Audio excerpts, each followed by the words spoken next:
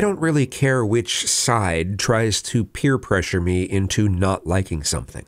I've always found the concept to be a little strange. Shaming someone for enjoying a piece of corporate entertainment is authoritarian behavior as far as I'm concerned. Doesn't matter what side is doing it either.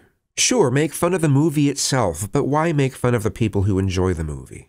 To the most common of mindsets, I like a lot of really crappy movies. I love it when something is just totally dated. The datedness can give it the exact charm it needs to be good.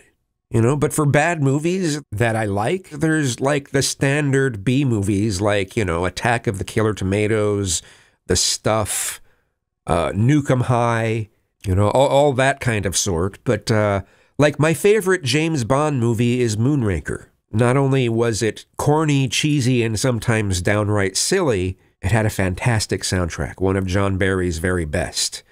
Flight into Space is just a great piece. My favorite Indiana Jones movie is Temple of Doom. It was the most ridiculous and over-the-top out of all of them, really. And it displayed the notion that non-Abrahamic religions can be powerful. Not that I think any religion has that kind of power, but I appreciated that this movie diverged from the norm. For probably mostly nostalgic purposes, my favorite Superman was Richard Donner's 1978 film. I will always think of Christopher Reeve as Superman. Corny, cheesy, silly, yet it had a fantastic soundtrack by John Williams. The worst scene in that movie was when Superman did time travel via the rotation of the Earth. Can you imagine what would happen if the Earth's rotation was significantly disrupted? It certainly wouldn't have anything to do with time travel, I'll tell you that. I still love Logan's Run and all its massive datedness. And its bad effects and cheesy, memorable lines. There is no sanctuary. Unacceptable. The answer does not program. When it comes to aspect ratios, Logan's Run was like 2.39 to 1. One of the widest movies ever released. The soundtrack from Jerry Goldsmith was very original as well. It was a fascinating mix of electronic and symphonic instruments. And I suppose I'm mentioning soundtracks a lot, but it's important to me. If the full soundtrack to a movie, sounds like one of those really cliché trailers you see for action movies, that's seriously going to detract from the movie for me. If I'm judging a movie on a 1 to 10 scale, a bad or cliché soundtrack will take off at least 2 points. With all the technology that's available today, there's no excuse for a cliché soundtrack. It doesn't have to be symphonic. It just has to be original in some way. Something memorable.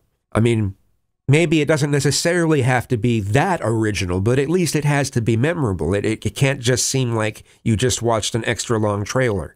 I mean, for many years, oftentimes the trailers will feature music that's not in the movie.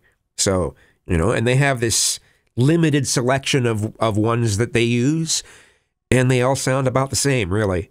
So yeah, I mean, if an entire soundtrack sounds like that, yeah, it's going to take off at least 2 points. Tron Legacy is a good example of a movie that has a good soundtrack that isn't symphonic. The movie itself was kind of disappointing for me. I mean, if technology that gets brought from the computer world into the real world doesn't work, then what kind of threat would that technology be? Oh, I'm going to beat you with this thing that might as well be a prop or something? How would Clue have been an actual threat to the real world? Why did Flynn have to die to stop them from going into the real world? It was a huge disappointment for me, considering just how much I love the original Tron movie. I hope that there are more movies that come out that aren't scared to be dated. The more you try to remove any sort of datedness from a production, you're removing something that makes the movie memorable or the piece of entertainment memorable. You're removing that. People just like have this fear of something being dated. It's just like, no, that's the charm. I feel the same way about architecture. Oh, that looks like that's from that looks like a 50s building. Yeah, and is that bad? Right? I mean, there's just, I don't know, it's weird. I enjoy things that are dated, and I'm just rambling now. So, have a joy day.